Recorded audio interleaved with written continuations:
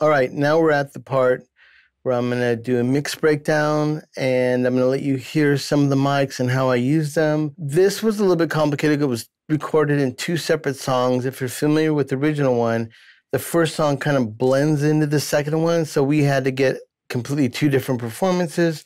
And then at the very last stage, right before I did this, I had connected them together. And that is a little bit weird because you want it to be like the original one and how it felt. So I don't know. It's really tricky. So I did my best. So here we are. The first part of the song is just synthesizer and the drums. I'll let you hear a little bit of what we have, and then I'll break down to the drums of what we use. So here we are. This is Jimmy Deanda and myself playing the intro called Sunday Afternoon in the Park.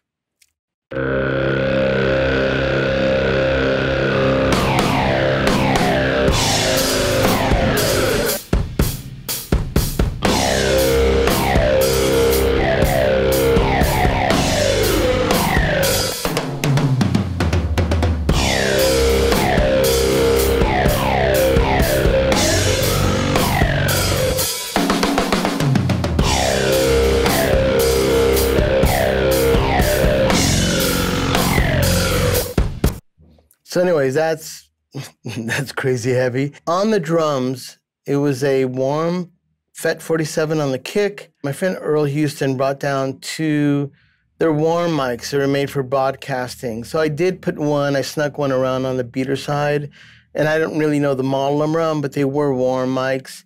And so it was FET 47 on the kick.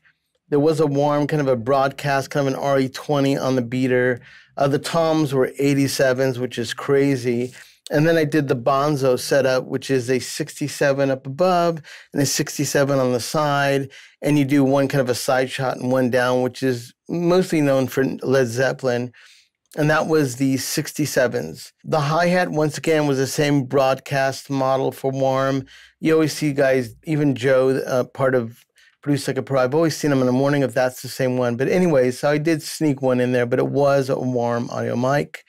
The rooms out in front, crazy as it sounds, was a 47 tube, and then actually one more 67 on the room. And then on the snare, crazy enough, I put a 67.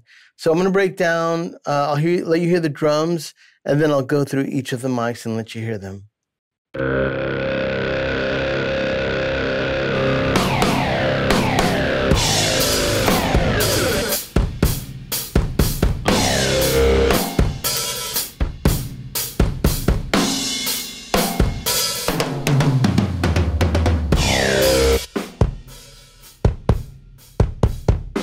So that's the FET 47.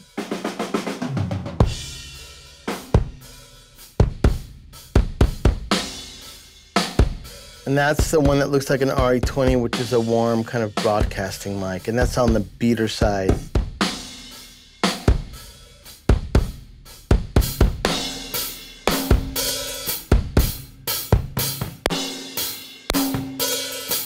That was the 67, and I will say that is the air of it. It just was like buckling.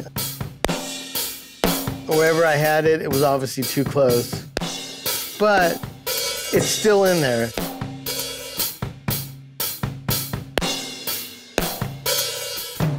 I mean, the tube is just screaming. But at it with the drum set,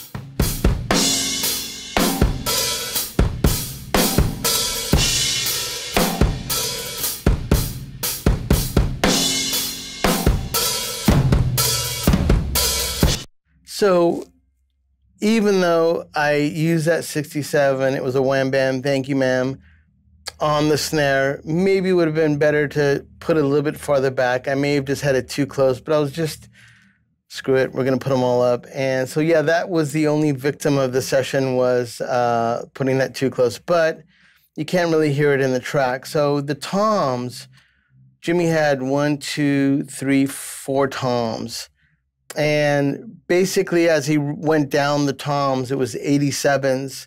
And then when he got down to the last one, it was more of the 67. So for right now, I'm going to play the drum set. and I'm only going to be using the 67s to give you a picture of what that sounded like, which was killer, and then I'll add in the kick drum.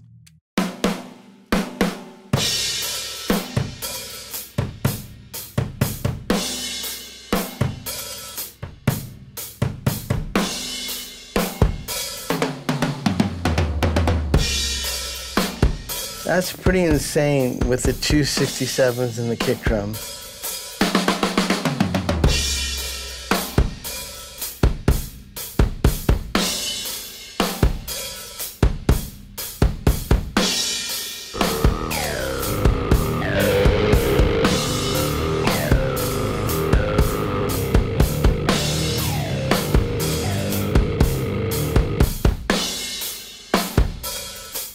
So as you're breaking down the kit, you're getting a vibe of already those mics are killing it. I mean, that kick sounds great. And this is the technique about using the 67. I think I went 2.5 drumsticks for the first 67, and then go 2.5 drumsticks over to your floor tom. And you have the one at your floor tom kind of shooting across your drums towards your snare. I think the way they used to do it was a little bit higher and it would come down. I tend to like it kind of coming across slower, but you can use your own discrepancy of higher or lower. And on their own merit, that's made me really love these mics. So one more time, a little bit more of the 67 in the kick drum.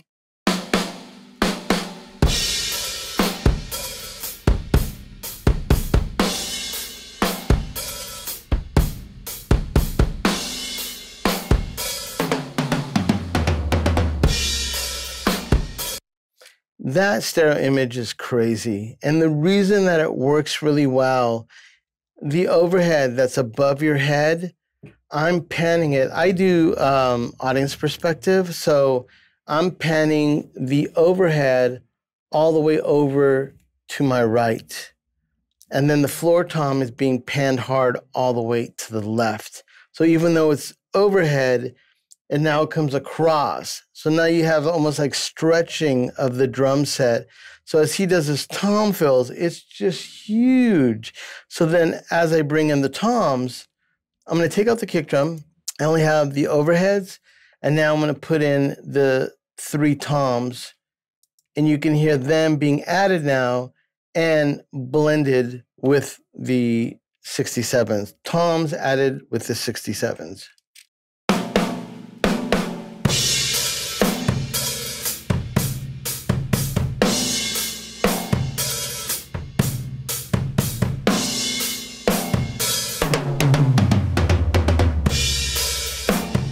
Jimmy, you killed it. So I'm going to now, I did put one of those warm audio broadcast mics on the hi-hat. Earl brought that. Thank you, Earl. And we'll hear just a hi-hat right now.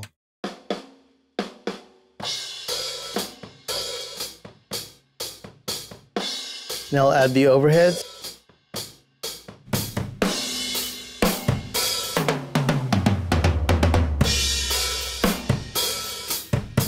So I'm pushing the hi-hat up the center. So even though I've twisted it by making this all the way to the left, I am focusing the hi-hat in the middle, which gives it kind of an anchor.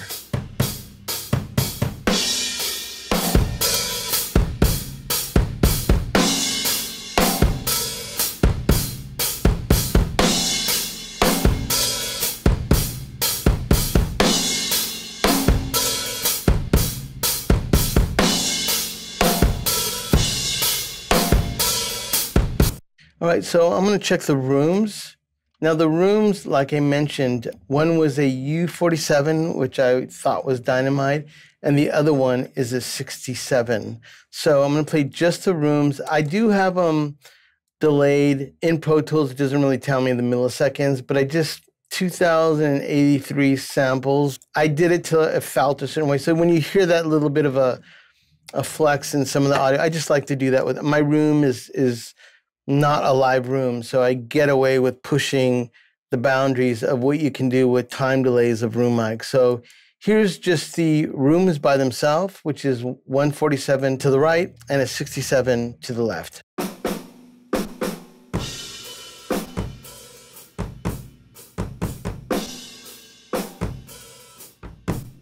Now I'm gonna add the kick and the snare into that.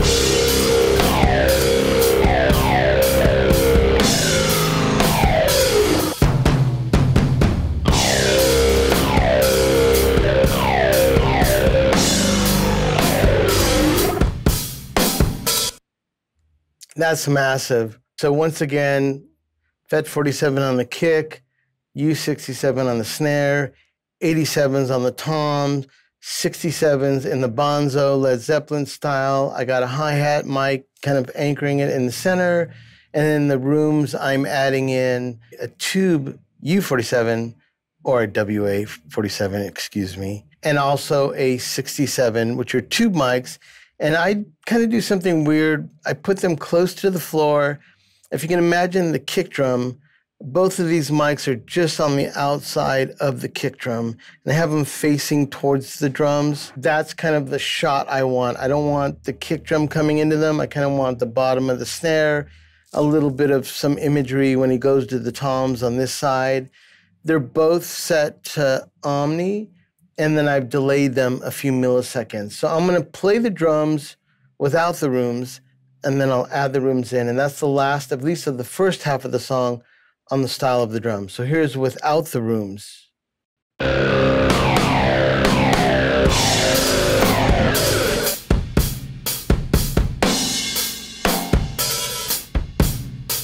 I'm gonna add the rooms.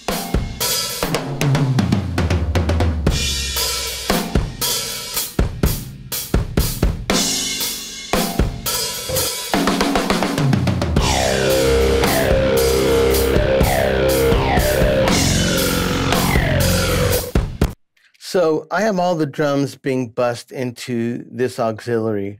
On the auxiliary, because of my feelings about making these vintage series sound, even have a little bit more harmonics on them, every track that I use a warm audio, I use an API. And I put the EQ on. Here it is. I just put one little notch up on the high end. I cut one on the low. I did it on the drums, the synth, the bass. Let's see, the synth. That one I just kept the high end. I didn't cut the lows on the synth. On the lead vocal, what do we got? That one, I did put a low cut and I added a hair more of frequencies on the vocals. So that being said, across the board, I have an API plug-in. So there's no smoke and mirrors. That's really what I used. And then one of my favorite all-time compressors, whether it was Warm or whatever band I'm tracking, it's always a 2500. I had, when I was all analog for years, I had the hardware for the 2500. And even though this is waves, I mean, I gotta say, like, it just has teeth and grit and harmonics. So if you look at my drum, what I have on them, it's just, there's nothing on the drums. There is no compression on any of the tracks. There is no EQ on any of the tracks, but I am using one time delay on the rooms. And then on the master bus, I've added an API for a little bit of harmonics. And my theory in all this is to get a huge sound. Because I worked in analog for years, I don't know if I was told or taught this way, but I love the sound of microphones the way they sound on drums. I feel like when let's say you have a studio and the guy is checking the snare, which I've seen a zillion guys do this. They already have their set of EQs. They're already plugging everything into all these EQs that are cutting. Their ribbon mics already have boosts on them. I love the idea of getting the drums and mixing them using the microphones without any EQs. And I really think that's the telltale of why these drums sound insane great. Jimmy's a great drummer, and I've done a mix, as you can tell, that is basically embellishing the sounds of each drum without EQs. But then as I sum them up, I can add some teeth, do a low cut. Sometimes I use a pull tack, and you get this.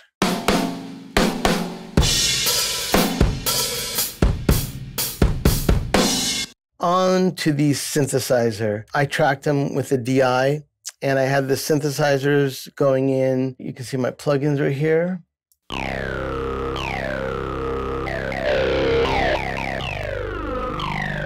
Here is the synth with nothing on it, so you can tell where it was at. It sounds cool. And I added some compression.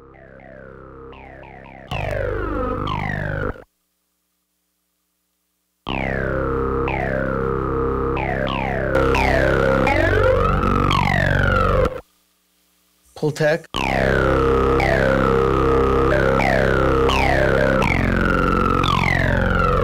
And then I put a de-esser on it to kind of, you know, I love de-essers because it's not like really pulling an EQ. It's kind of like it just grabs certain frequencies that I don't want to hear. And then also I had a little bit of time delay. So the synth layout is a little strange. I had synth going left, and then I time delayed it going right to make it stereo. So here's the right going with the left.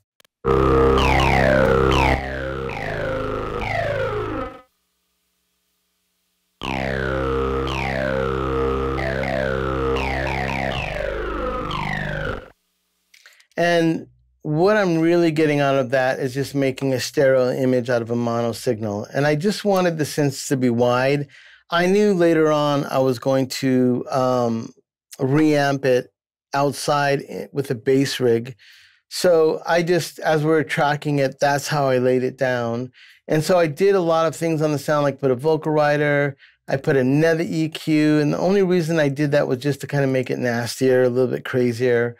And so I have 3 channels. Here's all 3 going together with the left, all just kind of doing the same thing except making the imagery a little bit crazy.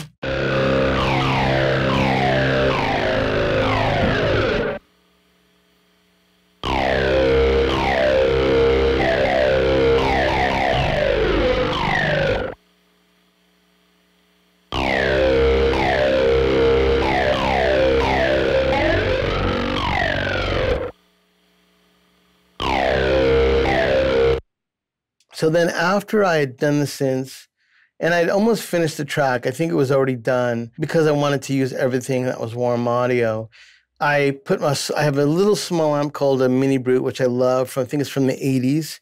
Just sounds like John Paul Jones, just super heavy sound. I ran a DI through a reamper, this reamp. It's an older one. I just think these are cool. I mean, they don't make them anymore, and I know they have new ones that are really fancy. You just get a balance line, you plug it in there, you run that out to your amp, and then you have a volume knob that controls the level and has a ground switch in case you get some humming. So anyways, I use this for running the bass, the synthesizer out there because I wanted to follow through with what I said, everything being used is warm. So I ran that out, and I put the FET 47 on the bass rig. So here is the bass rig reamped.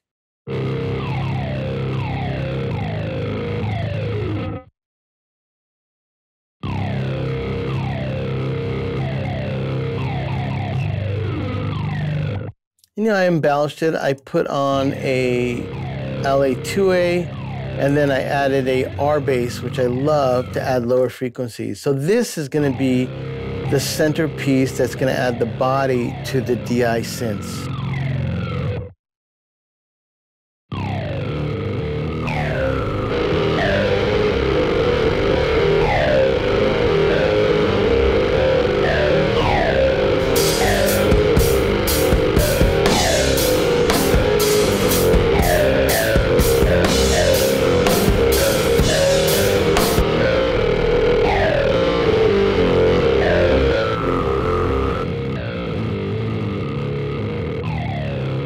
Just throaty, and that's the center of that sound.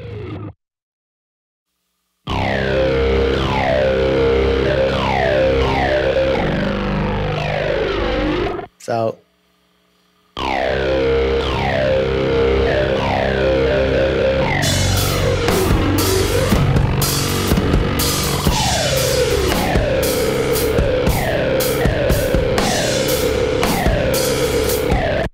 So that's evil. And that enveloping sound, it's really crazy. I saw a guy when I was learning how to play the part.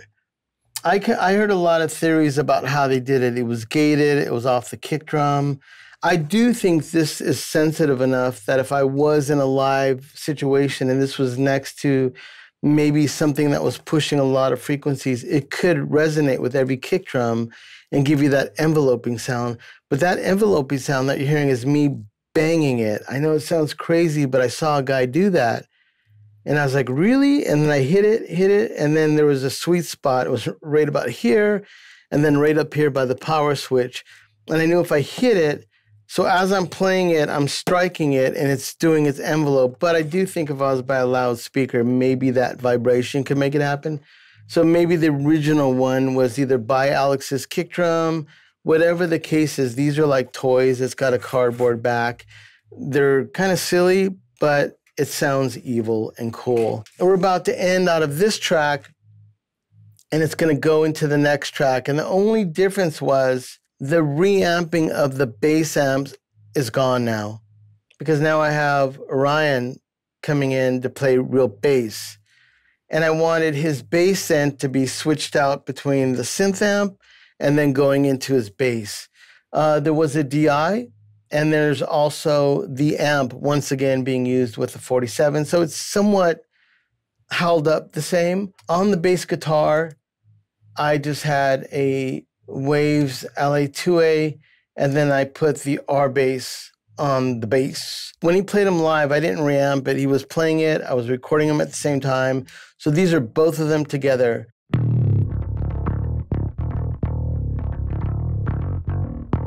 So this is strictly just a DI.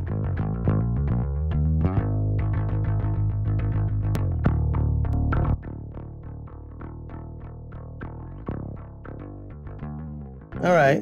Then you add a compressor, Waves, LA2A. Or, I'm sorry, API. Then add the LA2A. R bass. De-esser, just to take a little bit of that click off. I know this isn't cool, but I gave him an audio joint, which I just moved him back in time. I felt he was playing a little bit ahead. That's not his fault. It's a preference of me. I like a stone bass player that's behind the beat as opposed to being ahead of the beat. So I just kind of relaxed him a little bit without, gave him an audio joint. So that's the timing that you'll see here. And it's barely on, but I think it added a little bit of tension between him and the drums. So that's why you'll see that on both of the tracks. Same one. So now I'm going to add the DI with the amp. This is the amp by itself.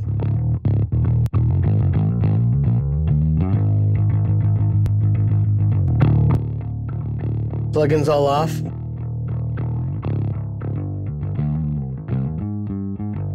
Add the API. Gonna add the compressor. R-bass. R-bass always just takes a little bit of that snap off and adds low end. I love that plugin. De-esser, because I do, and I can do. Time delay, once again, sorry, buddy. So both together, and I did automate his bass to rise through the solo. With the drums.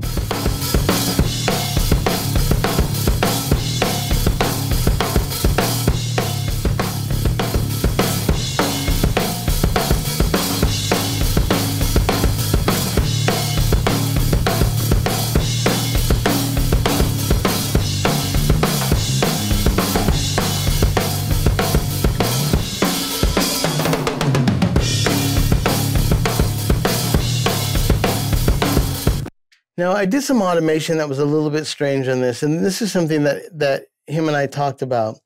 This really is a synth-driven song, and even though I love what he was doing on the bass, when it was too loud in the first part of the song or the first part of the solo, I thought it was overwhelming because I do love the synth.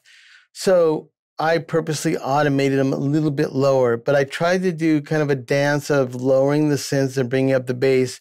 So about the middle of the solo, as the solo starts to get to its most craziest parts, the bass becomes at its loudest in the song. Kind of, if you listen to Van Halen songs, it was always a ride up and down of the bass, and I kind of felt like in this song it worked. So from the beginning of the song, fading out of one into the other, you'll hear him come in, and the bass is a little bit strong during the verses, and then I lowered it a little bit on some of the busy synth parts. So as you hear the bass go down, that's really because I'm just making room for the synths.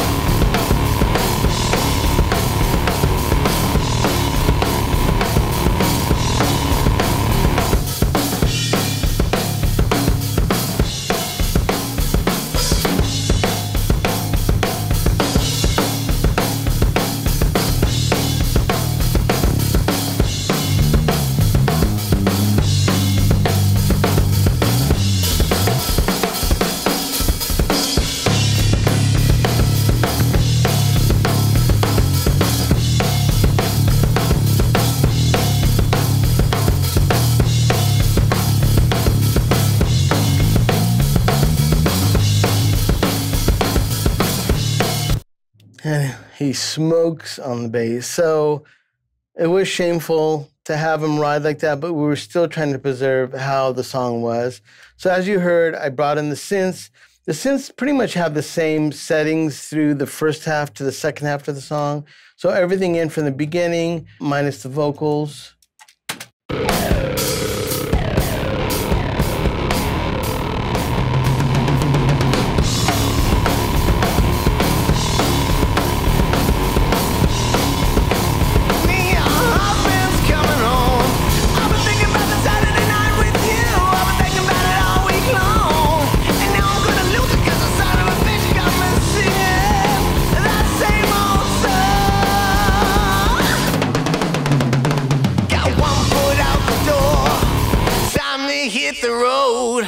Ain't no match for your mean old man, I think it's time to roll. Got one foot out the door, got one foot out the door.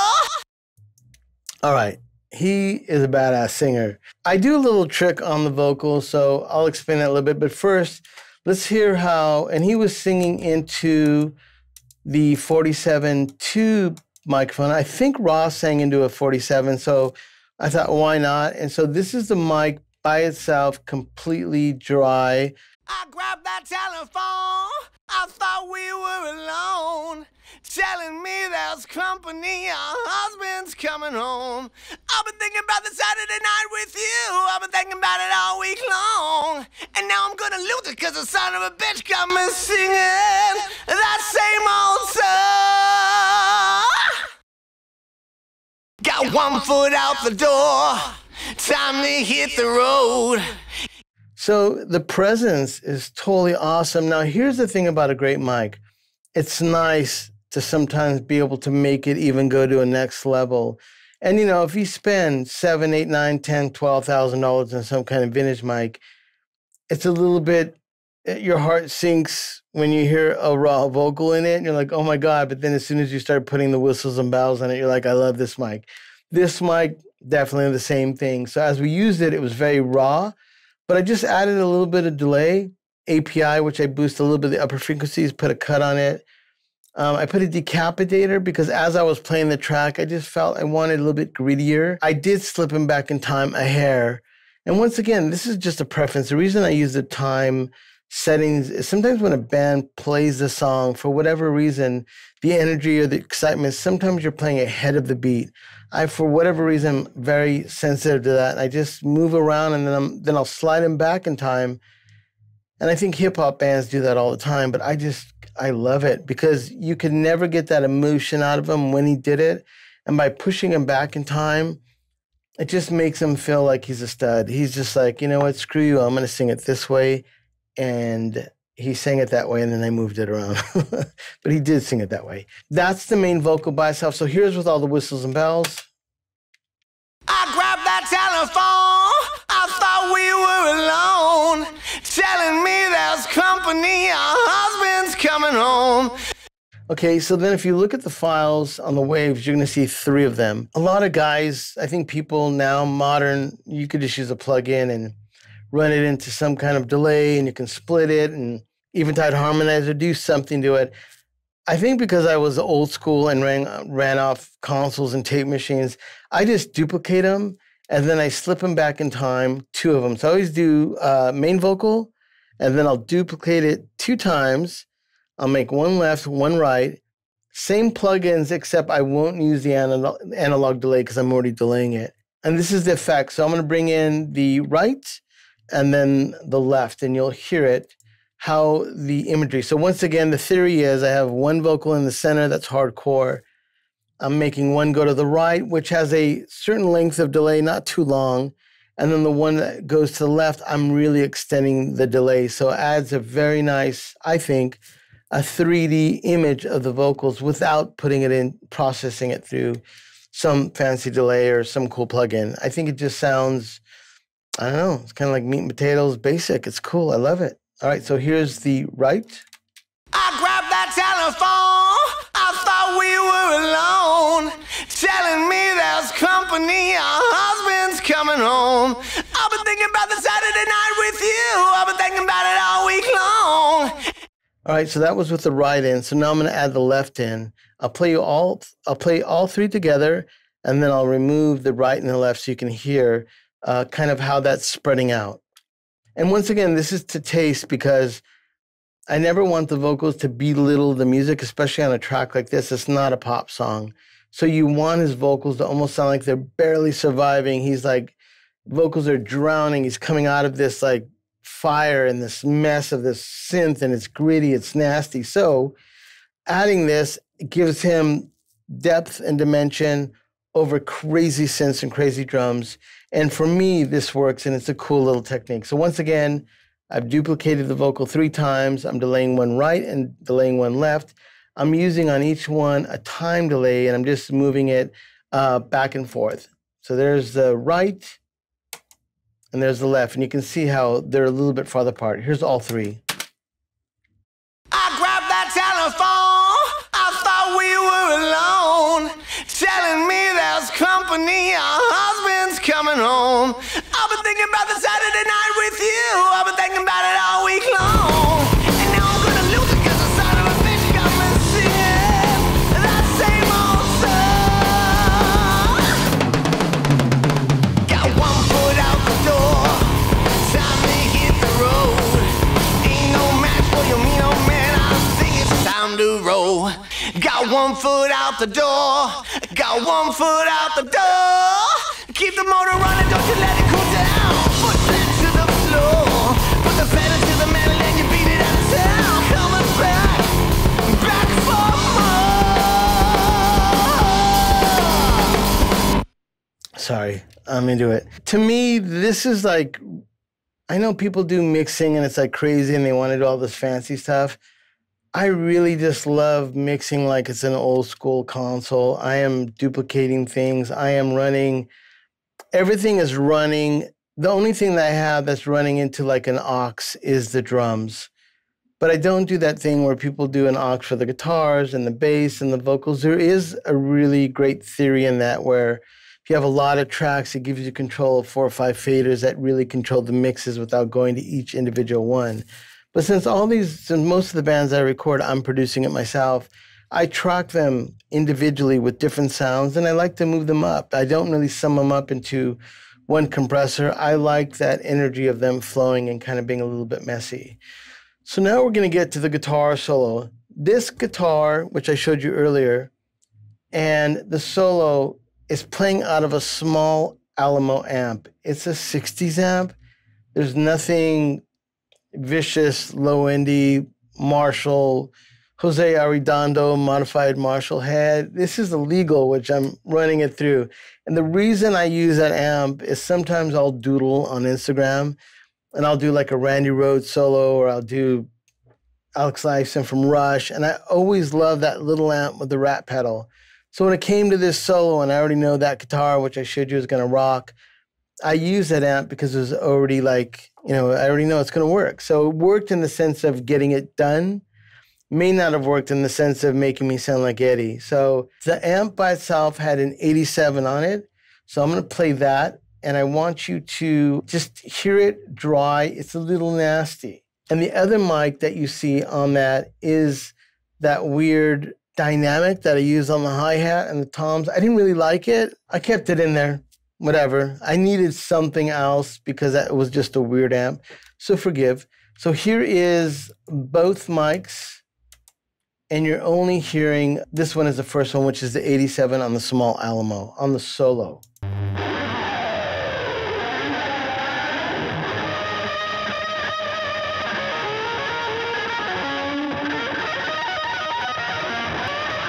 Oh, that's kind of nasty. So I added a Kramer. Eddie Kramer has this EQ. I love to use it because it kind of clears up some of the upper frequencies. So I engage this one in the solo.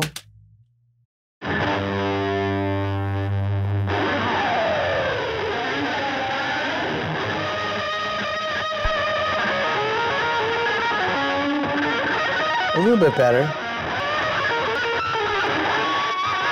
Now I'm adding the API. I did more of a cut on this one because the amp was a little bit muddy. So that's why you see the boost and the cut. Then I added a compressor, a Bluey, and nothing special, just kind of bringing it up in volume over the track.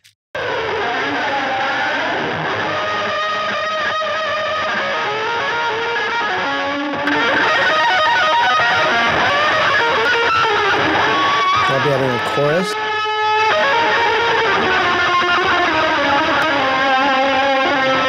Yes, sir.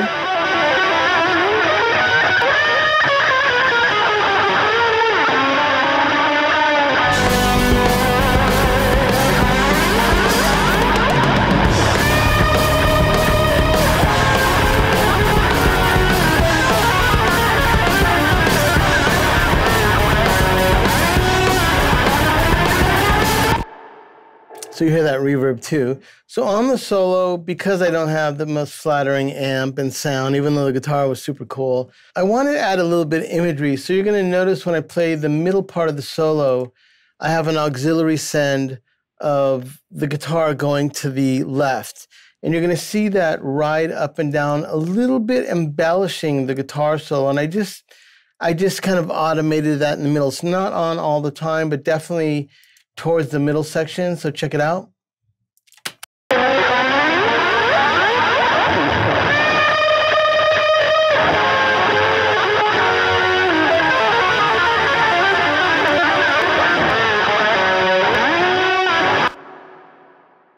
Then the delay that you hear kind of washing out the guitar sound, I automated that as well. It's not really in all the time, but I wanted the ending to happen. There's a song, I think it's called Tora Tora, something off Women and Children First, where the Van Halen song ends and you hear this reverb. So I matched the reverb what I thought that would have been, and that's an EMT plate.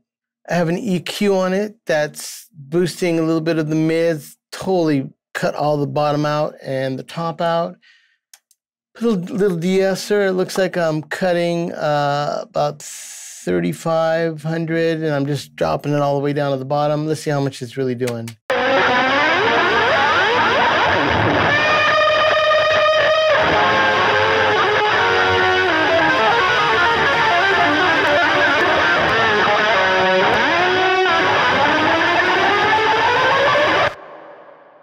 All right. So obviously I'm having fun with this. So that's kind of the layout of the guitar. So I have two mics on the guitar. One I didn't really favor more than the other. The 87's rocking on the Alamo. I've got chorus on it. The chorus is just a stock air chorus. And, you know, there is a sound that Eddie had as he started to evolve using Eventide harmonizers and chorusing. I personally didn't go down that rabbit hole, so I just added a chorus and put it to, I don't know, something I thought was cool. And that's how I had this fun, because I definitely didn't make the benchmark of recreating it, but it had to sound tough as nails and it had to sound exciting. And this is my way of blurring those lines a little bit to get a little bit of that Eddie spirit in the playing. So that was it. So then I have the guitar going out to, I lied about the other aux. I had two more. One was on the guitar going left and right. The other one was, I labeled it miscellaneous effects. And that was the reverb, the EMT plate. Everything is pretty much slammed into the master fader. Now there's a lot of people, I should say maybe even now, that don't use master faders anymore. They use an aux. They don't want their effects to be influenced by the level of the audio. Because I'm totally old school, I mix into these things like in the old days. If I had a, you know, I do have an SSL, I have an Allen Smart, so not to be, you know, lying to you guys, it's actually the last stage before it leaves my speakers is going into this Allen Smart C2. And I have it set not on crush, but it's basically, they call it a radio compressor. So I love this. I've been using it for maybe 20, 25 years, and it's just always on. It's a very expensive unit to not be using it within the audio field, but I just love hearing it back, and it really helps you make good judgment on that. So on my mixing fader, I have it low. If you listen to the music.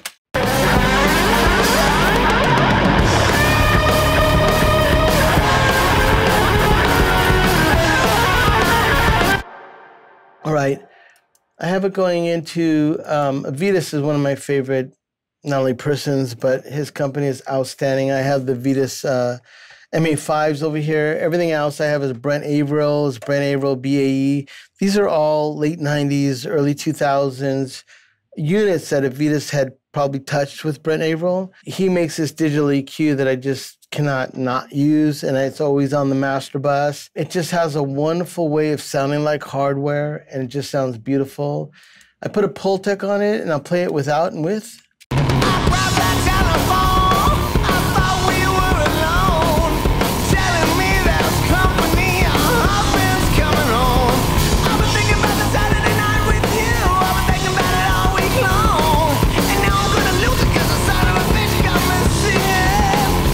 So as you can tell, I've just added a little bit of mid-frequency to the frequencies to that.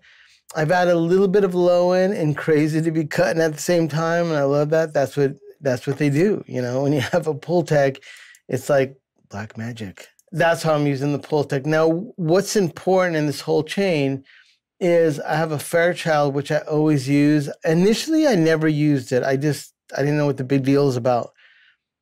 But I've come to find out that I really love this on my master bus all the time because it reminds me of a tape machine and how I would use it. So I try to get it where it barely moves. Now, depending on the song, if there's a loud vocal, loud guitar solo, there's something that's really jumping out and I want to kind of like, it's almost like tape gluing it in. I use the Fairchild. So watch the meter. Definitely the track is slamming and you're going to see that move, but it sounds musical.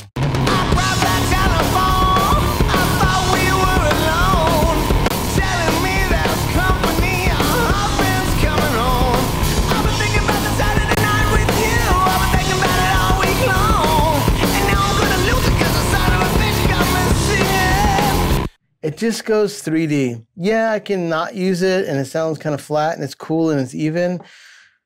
I don't know, I'm living dangerous. So, but here's the battle. I also have a Neve compressor. I want this one to barely move. But when I use them both together, one's fast and one's slow, it's a nice yin and yang to your mix.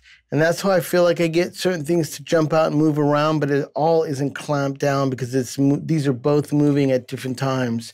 So here is both of them on.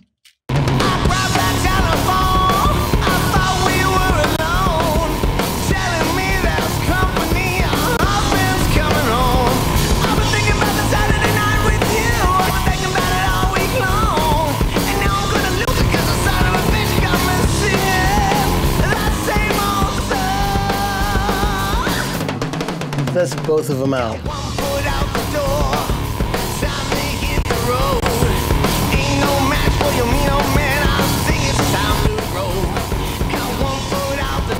All right, I love this limiter, and it's Oxford limiter. I use it all the time.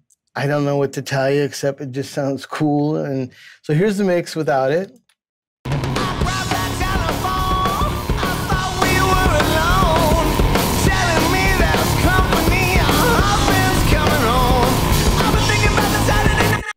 I put this one on as just kind of a safety. I'm always doing illegal stuff on my levels, and I do try to watch myself. That's the way of adding a policeman at the end of it to make sure I'm still doing wicked stuff, but it does help me. And then a little secret, it's not really a secret, but it's mastering cats use it all over the world, is I use center, and I push it up, how many?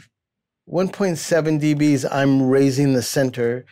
And it has a nice way of just making the track come alive. I don't use it all the time, but on this song, I felt like it sounded good. So let me play it with it and without it.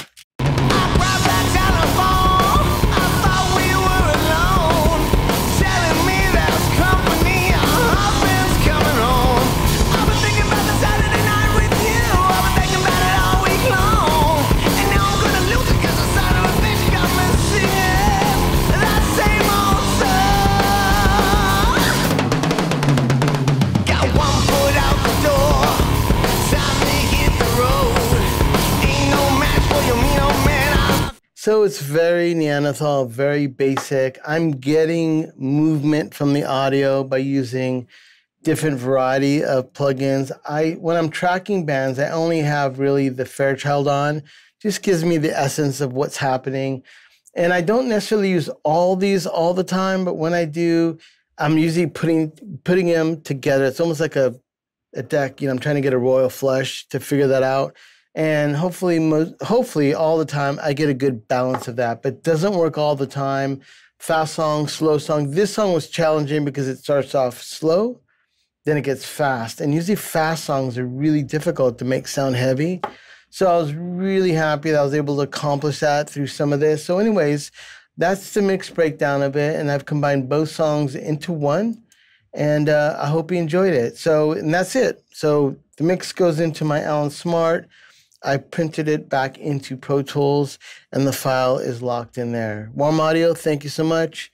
Produce Like a Pro, once again, appreciated being here. And tune into Manny's Mic Locker. What's that? I don't know. Go find it. It's there. You'll see some cool stuff. All right. Talk to you later.